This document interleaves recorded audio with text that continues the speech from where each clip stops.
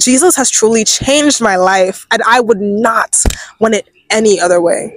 Drop it in the water, let the daughter find an image. Hello everyone, welcome or welcome back to my channel. My name is Akuna, but I go by Kunta K, and I do beauty, faith, fashion, and lifestyle videos on all my platforms. I've never actually done a sit-down video like this, but this is going to be the first of many on this channel. If you clicked on today's video, you probably saw the title. Today I'm going to be sharing my testimony with you guys on how I came to Christ and how I just committed my life to Jesus and how my life has never been the same since. So before we begin, I just want to pray, to enter this video and to pray, and also I can feel myself getting nervous. I don't know why I'm nervous. I feel like I'm just talking to myself. So hello, we rebuke the spirit of fear, because the Bible says what? He has not given me a spirit of fear, but of love, power, and a sound mind. Hello? So we cast that spirit out. Anyway, Lord Jesus, Father God, I just thank you, Lord, that I'm able to share my testimony today, Lord Jesus. I thank you, God, that you've given me the privilege to be a vessel of your glory, Lord Jesus. Father, I thank you for the ability, Lord Jesus, to share of your goodness, Lord, your kindness and your faithfulness, oh Jesus. Father God, as I create this video, Lord, may you guide my lips, Lord Jesus. Holy Spirit, take control and speak through me, Lord Jesus. Father, touch the hearts of your daughters and son, Lord Jesus, and may this video glorify you. In the name of Jesus we pray. Amen. Amen. Let's get into it. If you guys catch me looking down, I'm looking at my phone because I just want to make sure everything I'm saying is in an organized and cohesive manner. All right, let's begin. So let's just give some background so you guys can fully understand this. For those that do not know, I am Nigerian, I'm Igbo, and I actually grew up attending a Catholic church.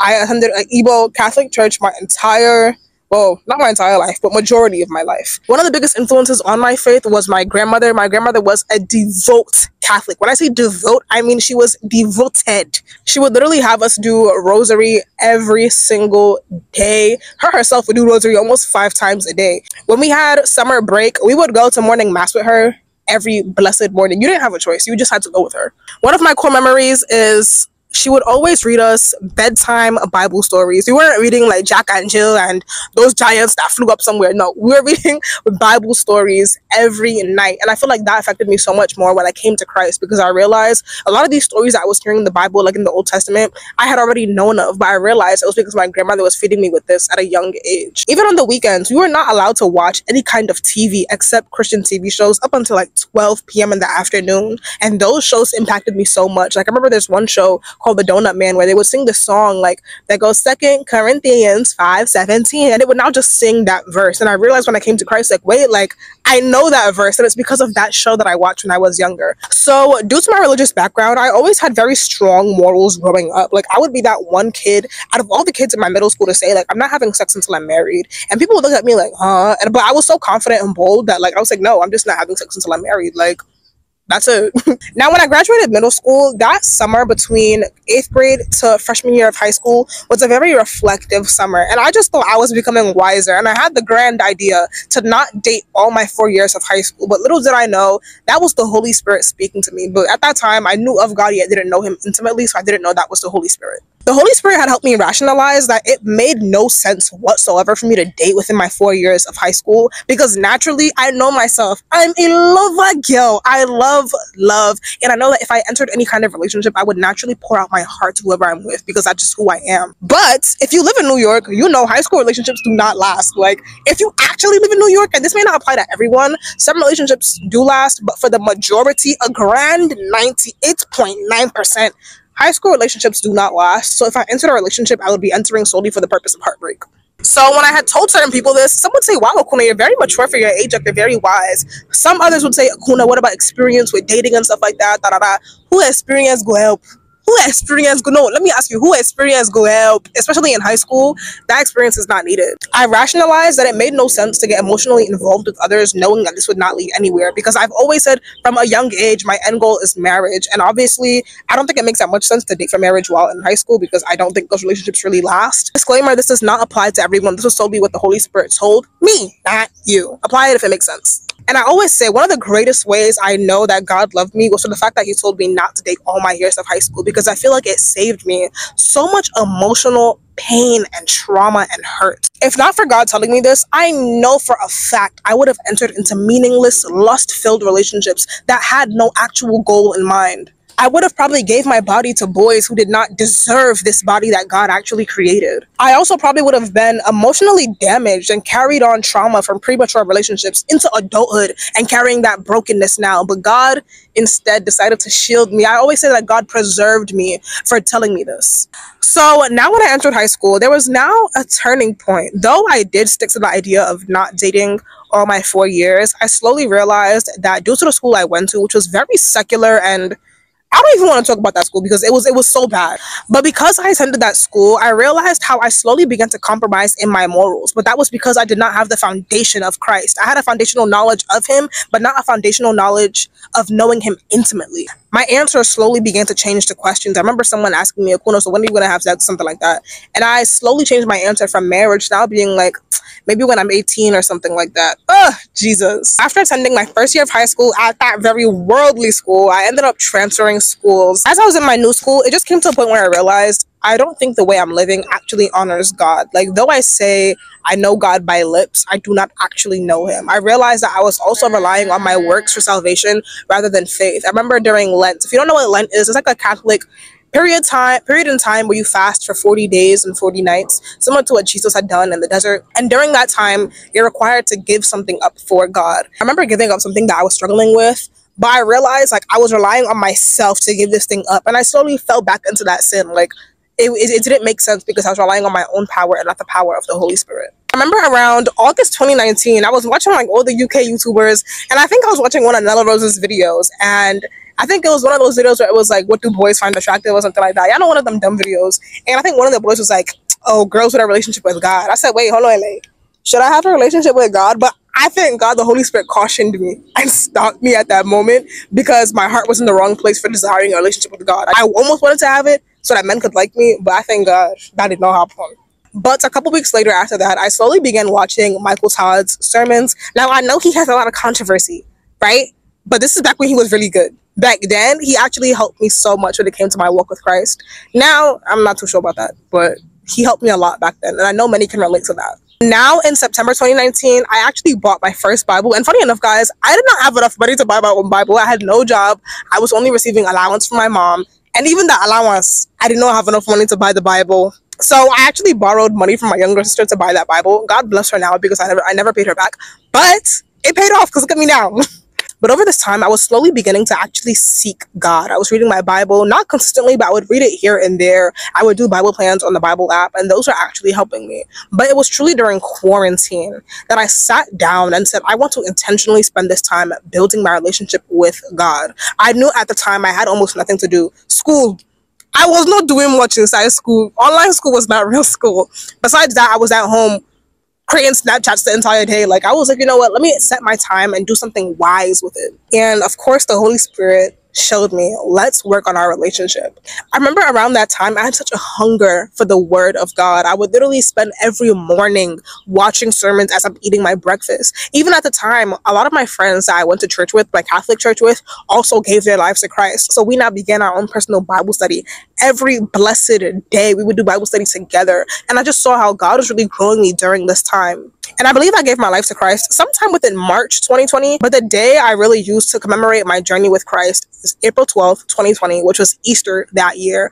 I remember listening to this one message by Pastor Mike on Easter. And I think it was just about the whole idea of repentance and just making a bold statement of no longer turning back and following God alone. And I think that was a day that I said, no, I seriously from now on will truly follow Jesus and not look back. And ever since then, God has, when I say perfected my life, this God has perfected my life in ways I could not have imagined. If not for giving my life to Jesus, I don't know who I'd be right now. I always tell my sisters, I don't know the woman I'd be. The person you see standing right here would not be the woman that you guys see if not for the work that Jesus has done in my life. Jesus has given me joy. He's given me peace. He's given me identity. I remember last week, I had asked the Holy Spirit, Lord, when did I actually fully come into the knowledge of my identity? And the Holy Spirit had showed me, Kuna, it was actually the year that you turned 19. For those that don't know, I'm only 20 years old right now. I'm turning 21 in November. But that was the year that God showed me that that's when you actually came into your identity. That's when you fully walked in who you were meant to be. I used to be a people pleaser. I used to care about the opinions of others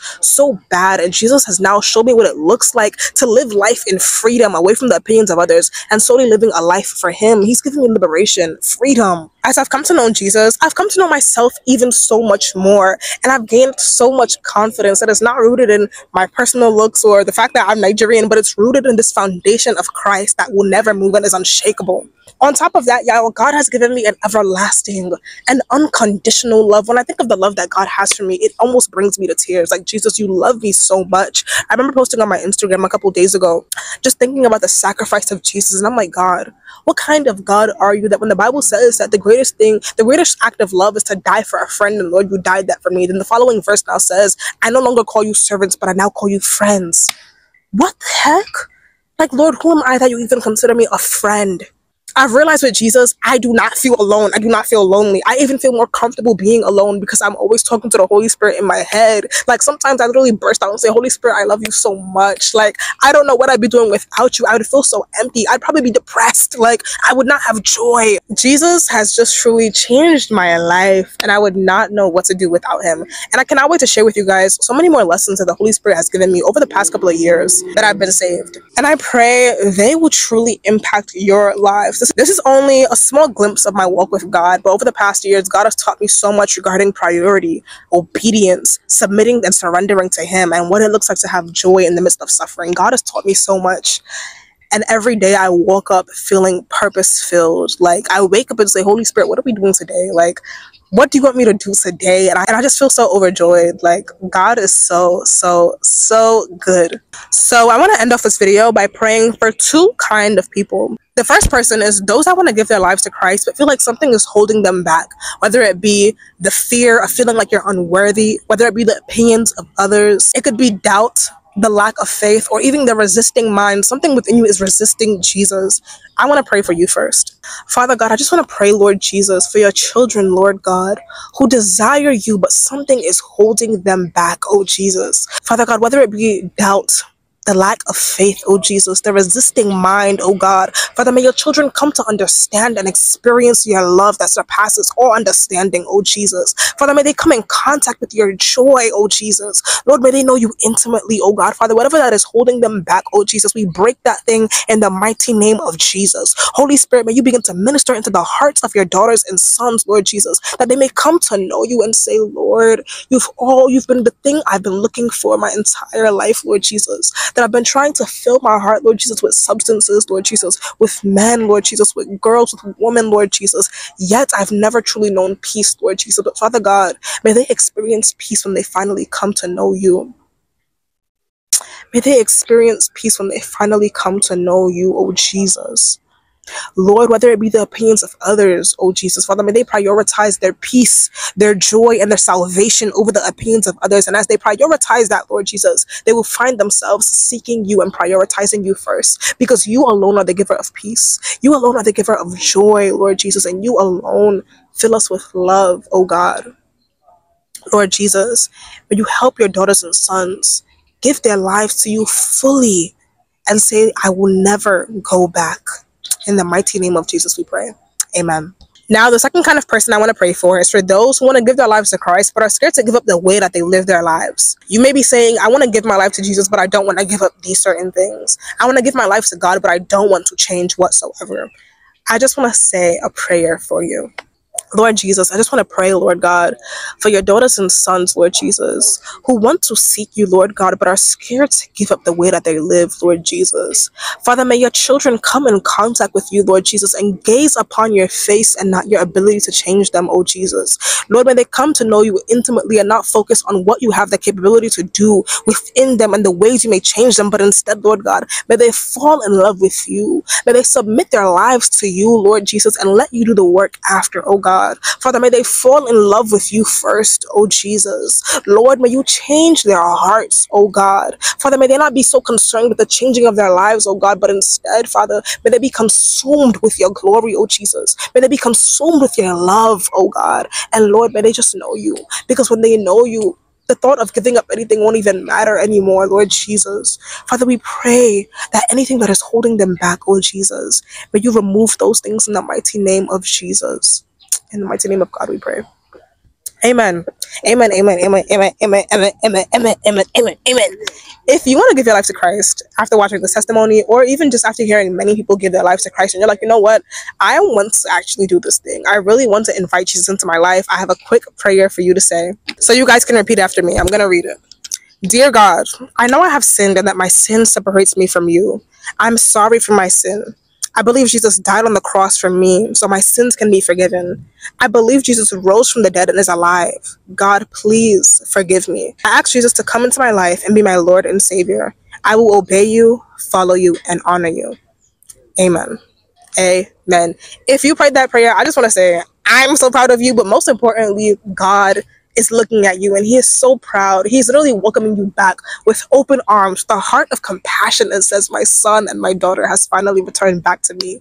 He is so overwhelmed and happy, and I just want to tell you that giving your life to Jesus will never be a mistake. It will always be the best thing you have ever done with your life. If you're someone who maybe isn't ready to give their life to Christ, I totally understand. Take your time, but please do remember the time is coming when Jesus will come back again. So we do not have as much time as we actually think that we do. But I promise you, give your life to God and he will change. He will change your life. That depression that you've been facing every single day, he will remove it. Them nightmares you've been constantly dealing with, he will remove it. The trauma and pain that you've been facing over the past couple of years that have limited you and made you become this mute person that God has never created, he will remove that and restore you back to the child filled with joy that he created you to be. Jesus is so good. I promise you, give Jesus a try. Give him a month and I promise you, he will already begin to change your life. Even if God rose up in 3 days, he can change your life in less. Come on. So yeah, guys, that is my testimony on how I came to Christ and how Jesus changed my life. If you like this video, please give it a like, comment, subscribe. I promise y'all we got more videos coming like this. Comment below what other kind of videos you'd like to see from me. And yeah, guys, I'll see you in my next video. Kunta K out. Bye.